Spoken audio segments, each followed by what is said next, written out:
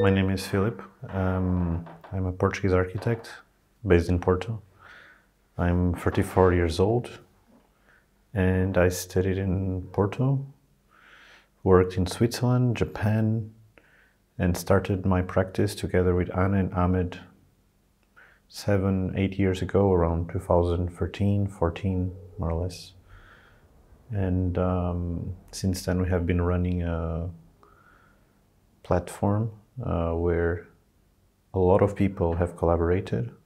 When I was a kid, I remember I should have been like 7 or 8, and I remember that because my parents tell me that I was talking about it, that I wanted to be an architect, even if I was not very sure about what an architect really was. But I had some idea of designing houses or something of that kind. And every single step along the way as a kid, the studies you take, the university you choose was based with on this idea.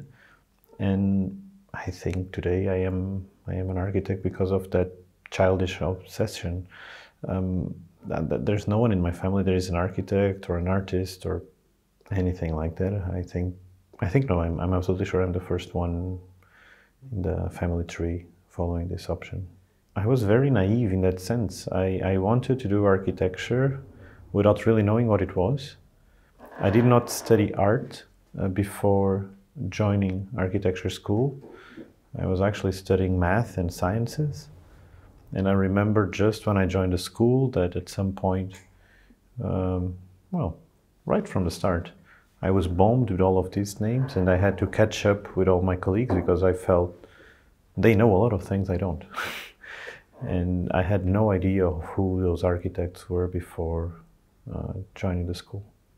I was born in Porto in an evening in 1987, and I studied my whole life in Porto, even if I lived my whole life in the suburbs from Porto. So as a kid and as a teenager, I was a daily migrant, sleeping in a suburb, studying Porto, going back to the suburb, going back to Porto. And my parents, they were both from Porto, the city center.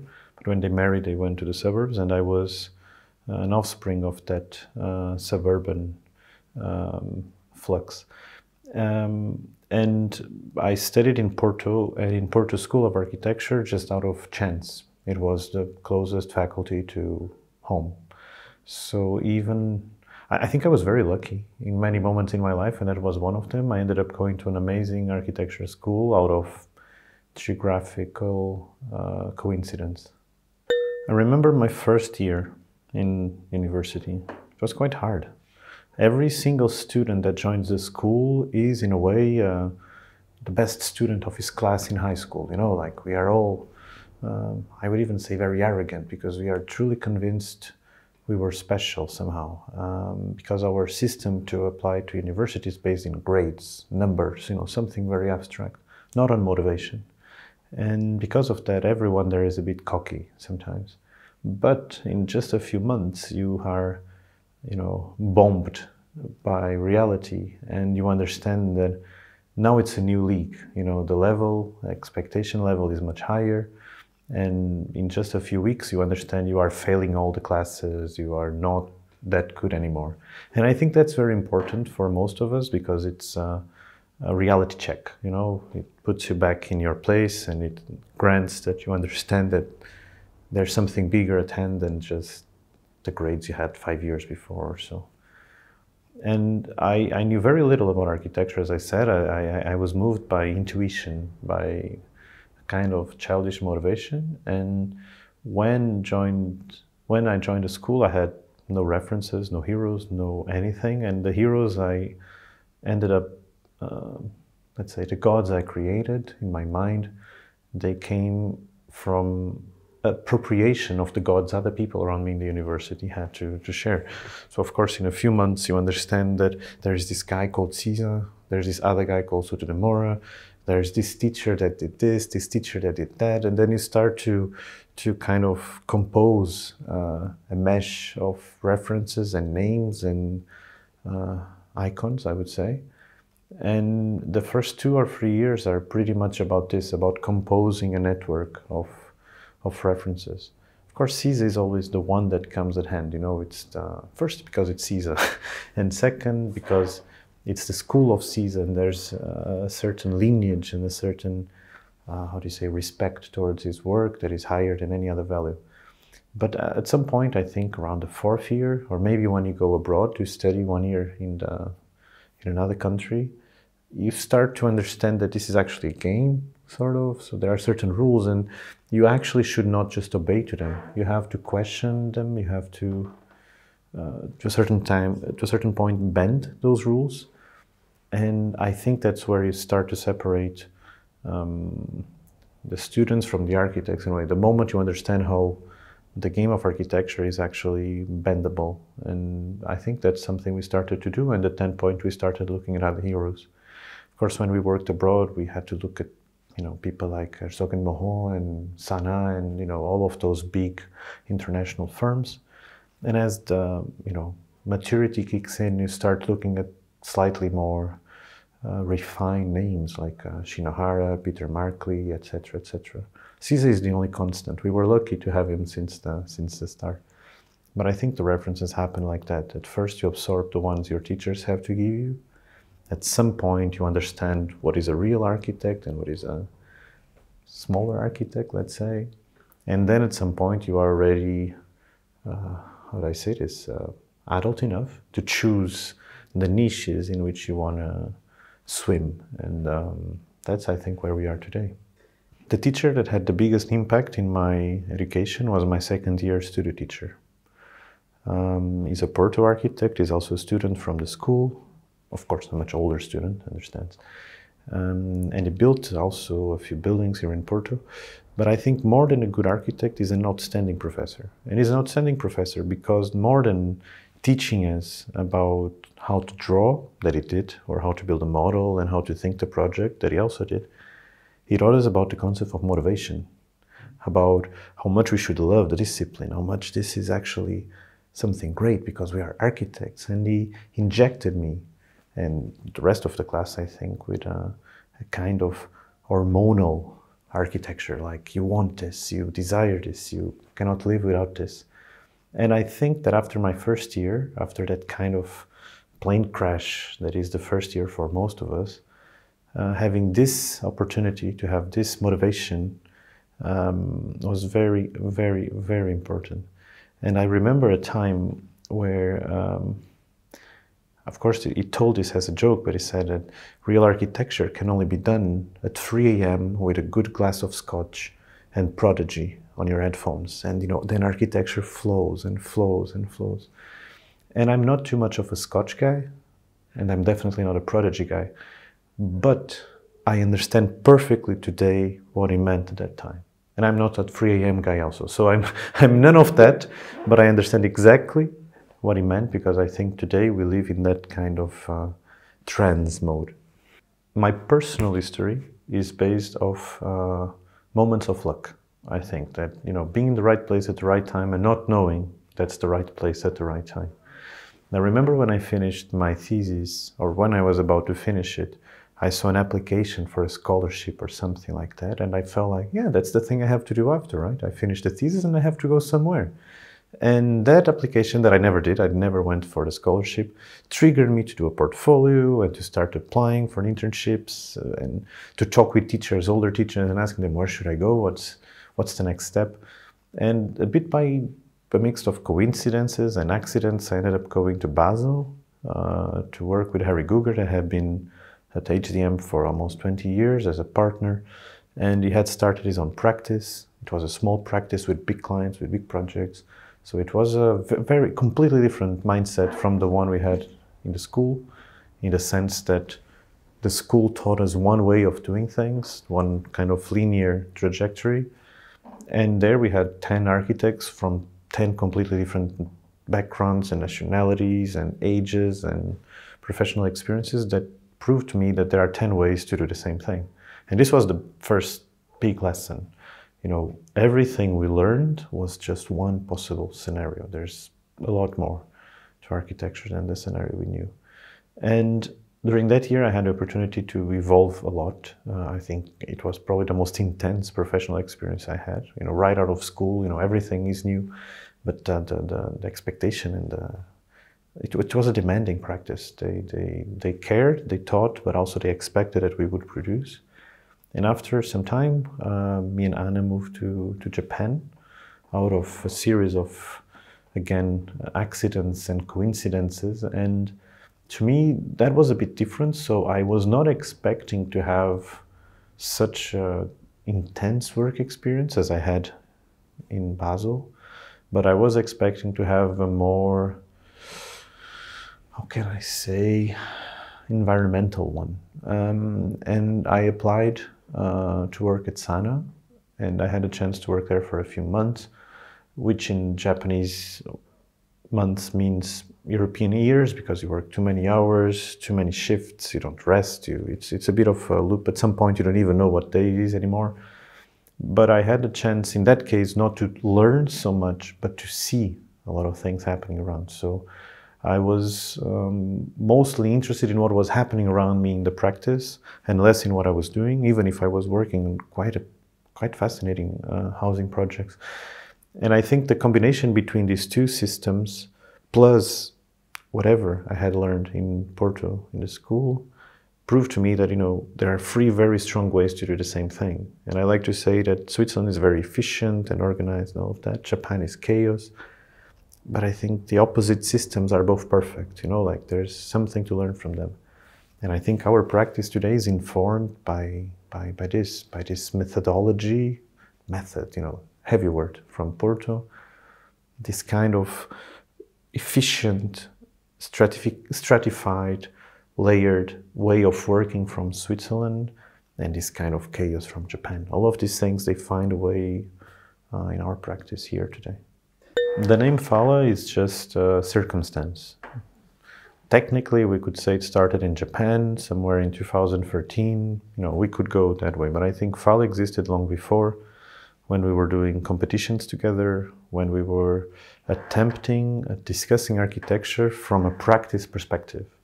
So there was an architect in Basel when we were working there that said we would not be happy until the day we would open our own office, because some people have to open their own office and some people have to work 9 to 5, and we wanted a practice. And a couple of years later, well, it actually happened. And I think Fala happened because at some point, no, we did not have a client at that moment, quite the opposite. We had nothing. We had just a lot of ambition, a lot of references, a lot of traveling in our backpacks already. So we had an understanding of what we wanted. We had an understanding of what, you know, we had heroes that worked as references for something that we wanted to achieve. And one day we just decided, okay, let's create a website. Let's collect everything we did already in this kind of informal manner on the weekends, at night, sometimes working extra hours here and there, and a prize here, a prize there, you know, very tiny things. Today they mean nothing, but at the time they meant everything. And we understood that just by stating that we wanted to exist, we existed. And maybe that's the most politically charged gesture we ever had, to define that we wanted to be a practice. And from that moment onwards, we had ups and downs. We had moments with more clients, less clients, with more money, less money, because a practice is still a company, and having a company has its challenges also. But I think that very clear understanding that we want to produce our own architecture, whatever that is the guiding light for us. As a collective practice, we are composed out of several pixels, so we have different people, and of course each one of us has its own private interests. But I would say that for some sort of cosmical coincidence, all of us here have more or less, let's say, a consistent field of interests that guides us towards our teaching positions and the exercises we do in the different schools where we teach, where the practice informs the teaching and the teaching informs the practice. So let's say there's a kind of practical investigation with very young minds. I mean, we are talking about kids that are 20, 21 years old that are contributing to a discussion, even if they know it or not, for our own practice. It is also informing some of the texts and, let's say, researches we do on our own. We have a very peculiar interest in a certain set of architecture from the 1970s and 80s in Portugal, of what we call them, the ugly ducks, buildings that no one cares about, except, I think, the 10 of us. But at the same time about a very traditional scenario in Japan between 1970, 1980, 1990, where a radical generation of young minds shifted the paradigm of what a house could be. So I think that spectrum from nasty local abandoned buildings to historical examples from Japan shows a certain elasticity, but at the same time we like to draw. And to draw not necessarily by hand, not the hand sketch from Seas or something like that, but the drawing as a form of thinking, be it as a production tool, so to use the drawing to propose and to speculate on how spaces will be organized and traced and how the hierarchies are going to exist between them, but also to draw a posteriori, to look at something that has been done and to reanalyze it, you know, to be able to extract from it not just photos and different photos, but also to extract more and more drawings and to discover new tools and to go back to projects we finished 5 years before and to seeing them something that only now we can fully understand. And we like to photograph also. The idea of documenting the projects, it's very, very, very important for us because, as you said, you never visited any of our projects, but you've seen them. Well, you've seen the photos of those projects, you've seen the drawings of those projects. And when these things come together, we like to believe that the work we do is in a very tiny, small percentage for the client, you know, for that person that is going to live in the house. But in a big percentage, 99% of the work is actually meant to be shared, communicated, spread. And I give an example. There's this generation of architects from the 80s. We never visited their houses because they disappeared in a decade. But we still know them. We like to see our work closer to this condition than to the market that requires houses. You know, like we are not social, we don't have any political agenda of any sort. We just want to do architecture and enjoy doing architecture. So we expect that whatever legacy we leave as a practice, and it's strange to be so young and being talking about a legacy, but whatever the product of our practice is, it's not really the buildings, even if they exist. It's something more. It's something, you know, that goes slightly, just a bit above, that floats above the physical constructions. We started teaching because we were invited to teach. We were young and rebel and fresh, so some schools like that. Most schools don't, but a few like that. And so we become a kind of prototype of something to be experimented with. And as such, I think we responded to that condition. So our teaching is very often following, you know, the guidelines we were given, so we don't break schools or anything like that. But trying to question where we want to go and where we can take the students to. And most of the exercises we do, they learn a lot from that teacher I talked before about this idea of the teacher that motivated me in my second year. And I think that at some point we are not teaching the students anything other than you need to like this, you need to enjoy this. And then it becomes automatic, then they look for the information. And we give them, you know, we help them, we teach them how to draw and we tell them which projects to look at and what to see in those projects and how to see each project they look at. But to a large extent, we just accept that it's their role to make their own path, which is very different from what we learned in Porto, where there's one path. And this creates the opportunity for each student to be unique in a way, like to fall in love with something else than its colleague on the desk next to him. And I think that teaching we do, I mean, most of the times we teach studio, so we teach, well, project classes. And most of the times I would say the program is irrelevant. Is it a house or a school or a kindergarten? Doesn't matter.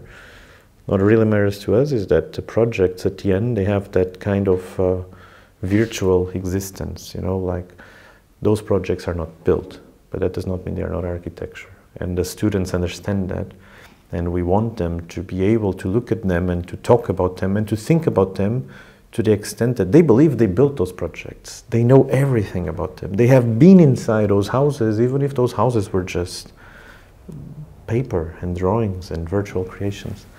So that's what matters the most to us. I think that the students learn to love whatever it is they are doing with us.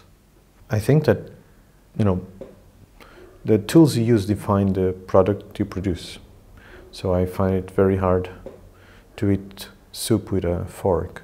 And the more technology you create, and by technology I don't necessarily mean computers, I mean information and understanding of how to use that information, the more things you can do. I dare to say that the building Caesar builds today without a computer would not be the same. This does not mean that it needs the computer to think, but it needs the computer to produce. And we go back to architecture being also an industry, and it requires production and so on and so forth. So, but to answer your question on the conceptual level, what we teach our students to do is to understand that whatever drawing they want to do is okay. Be it hand drawing, computer drawing, model photo, 3D render, good render, bad render, realistic render, collage, Photoshop, AutoCAD, Illustrator, InDesign. And you understand that the student becomes a kind of the guy that plays 7 instruments, you know. But first of all, he's leading an orchestra.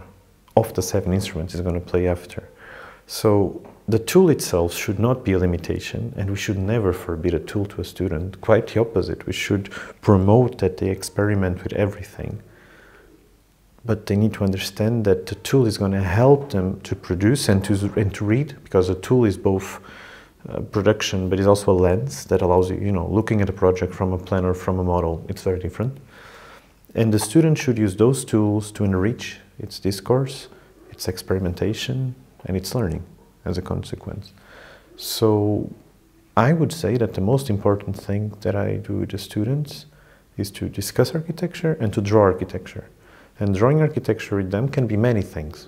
From, you know, if you don't know how to do 3Ds, then do a perspective in AutoCAD with lines, like, as you know, the guys from Renaissance were doing. It's the same technology, you just have a mouse instead of a feather with ink, you know, it's exactly the same thing, as an orchestra guy goes. And if they understand that, then everything is going to be okay. I think if they love what they do, and if they understand that the drawing is a way of communication, and they are communicating with each other, they are communicating with me in class, with the other classmates, and then with the world when they share their work, be it on social media or on an exhibition or on a conference, it doesn't matter. It's all about communication. So we go back to what I said before. Those buildings are not going to be built, but we can all learn from them the same way we learned from the houses that Shinohara demolished 40 years ago. To be a young architect in Portugal, I can only talk about the time when we were. And we were young architects in 2013, 14, 15, 16.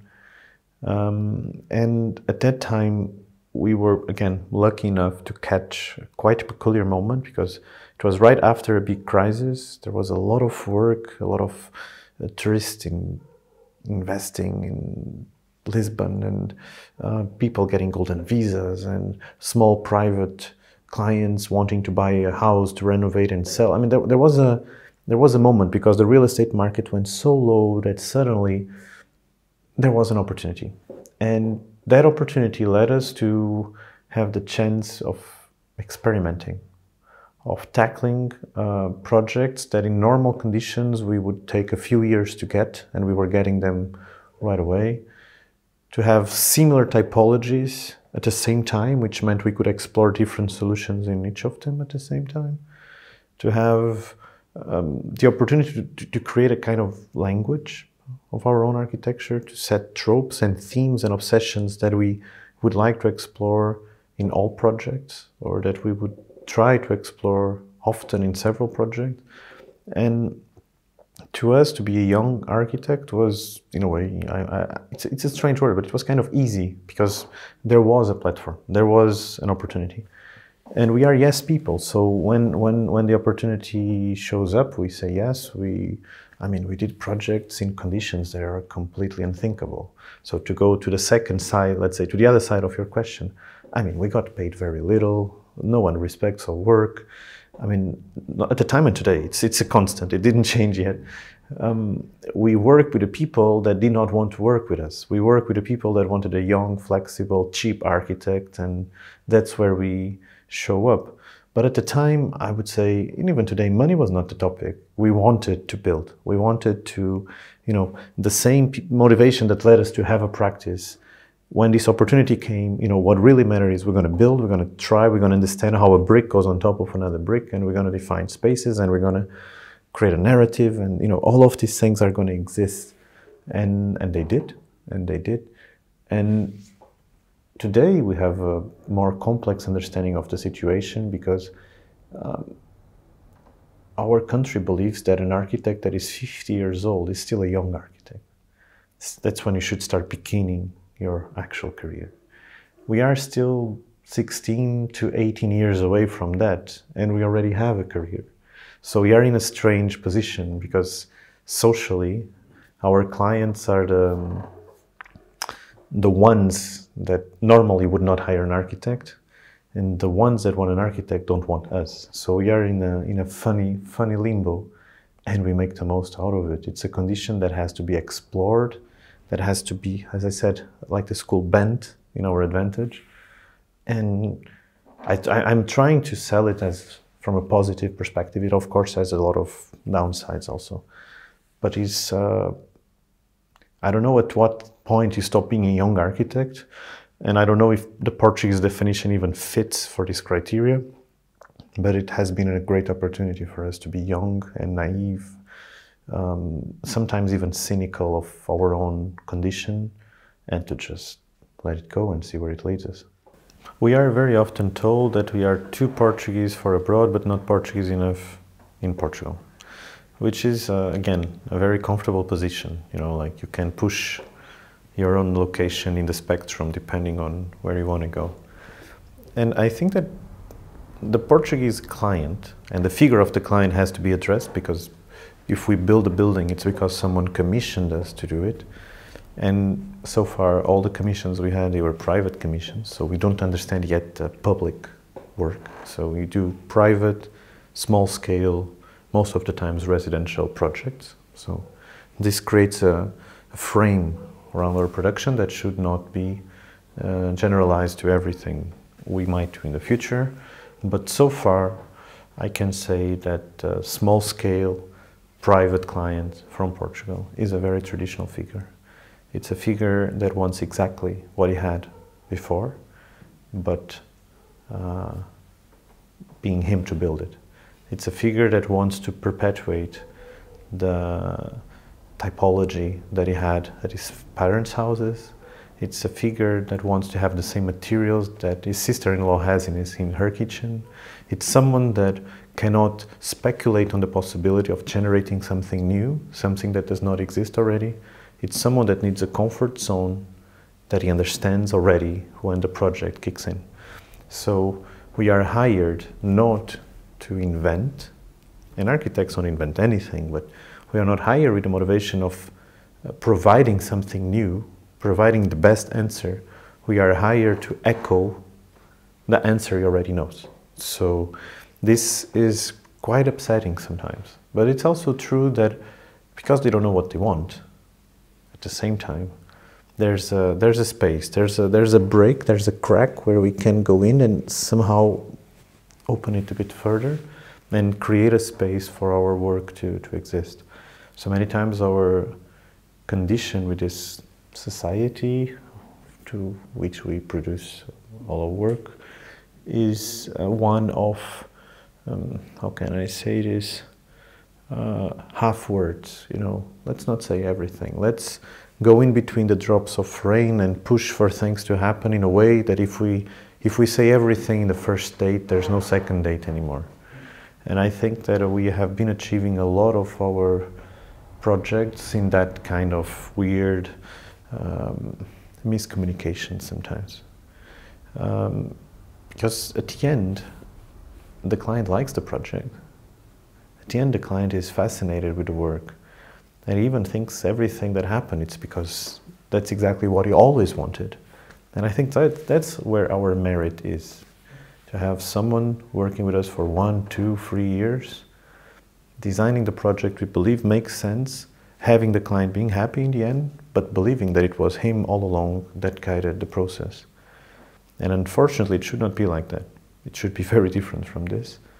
But we are okay with that. We are okay if this is what we have to do, we will do it. Or we will continue doing it, because we have been doing it for almost a decade now.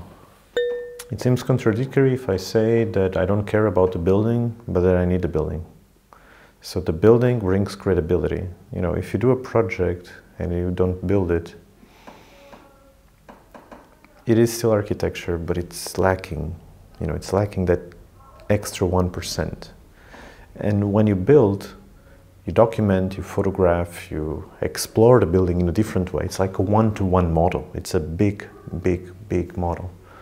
But it's still just another representation of the project, because the project, as I said, it was already there. And I think that the construction validates you to a certain extent. You know, if you build, it gives you kind of credibility. And some people might say that it's the final goal is to build a building. I would say the building happens in the middle of the process. So when you finish the building, you are halfway through, because from this point onwards, now you have the documentation that allows you to share it with the world. And what I could say is that building is fundamental, but if the building is demolished the day after, it's perfectly fine, because it proved its point. And very probably from now on, it's only going to get worse. You know, clients are going to move in, they choose bad furniture, they're going to paint walls, they're going to change things. I mean, it's their house. It's their right to do so. But to us, I think the building dies in the day we kind of deliver it. Like, this is it. Now it's not ours anymore. Until that point, it is ours. The most difficult thing to us is to go out of the bubble of private commissions. It's very difficult, because you can keep getting hundreds of them in the next few years. You can build 100 houses, you can renovate 100 buildings, you can, you know, this is infinite. But it's very difficult to go out of that and to build a museum or a school or, you know, to do anything public, anything that matters in the other league, in the other scale.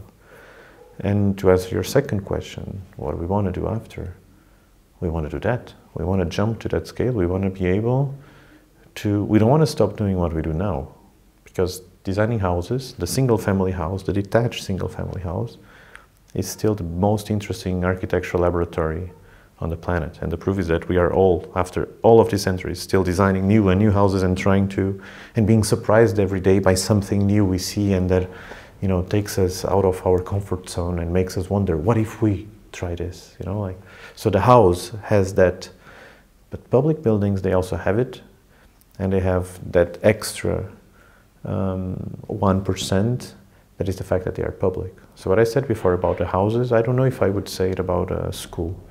I think if we were to build a school, it would be very important for us to document it and to share it with the world. But I think the way how the school would be used along the years matters a bit more than the way how a house is used along the years. So I would not probably be so comfortable demolishing a school right after we built it.